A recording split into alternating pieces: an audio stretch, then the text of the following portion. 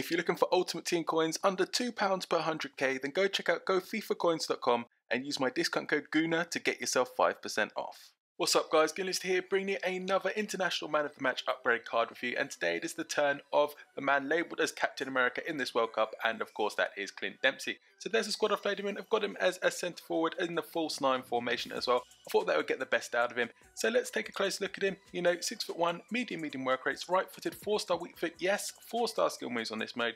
7 games, 9 goals and 2 assists. And guys, if this video can get 150 likes, that'd be absolutely amazing. And also make sure you follow me on Twitter. There is a giveaway on there, so go follow. So has he changed from his card, his International Man of the Match? And the answer is yes. He is a cam instead, and also 4-star skills is the biggest change on there. So let's have a look at his upgrades from his original World Cup card. Well, his pace, defending and heading have all gone up by 2, his dribbling has gone up by 4, his passing by 5, and his shooting has seen the biggest increase, going up by 7.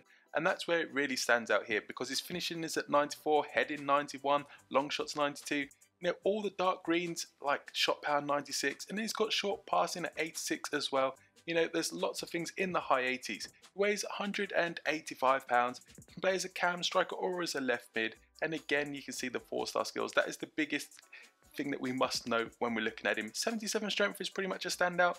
Acceleration and sprint speed 76 and 77 respectively though. Jumping at 91, which is great for his aerial ability. However, you know that pace is going to be lacking, and 83 attacking position and 80 vision.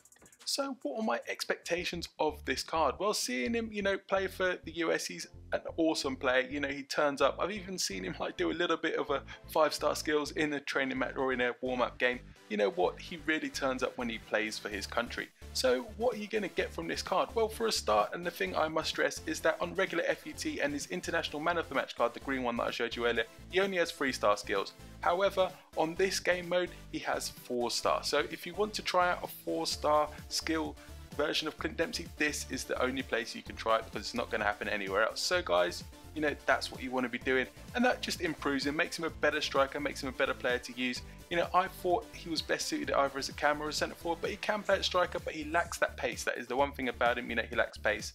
And if you like your pacey strikers, then he's not going to be the guy for you. However, if you want a solid all-round striker that can do everything else apart from sprint in behind, then this is going to be a guy. This guy's got technique, fantastic finishing stats, he's got fantastic range of passing as well, 4-star weak foot as well, he's great in the air, fantastic jumping ability as well, he's going to win you headers, he can hold the ball up, he can bring others into play.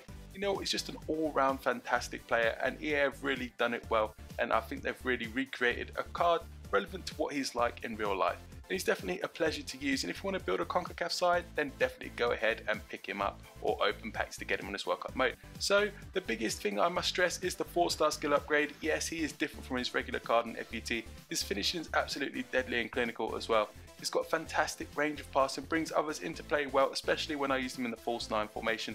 He's got great dribbling and movement as well. It's fantastic in the air, and he also has a 4-star weak foot. He does lack pace, and you've got to be aware of that, but you would know that anyway looking at the card face stats. But that's the only thing that I can knock him down on, and I give him a 9 out of 10 guys. He's a fantastic player to use, definitely worth the upgrade, makes a big difference as well. So that's it guys, hope you enjoyed this video. If you did, leave a like below, comment, subscribe, and as always, thanks for watching.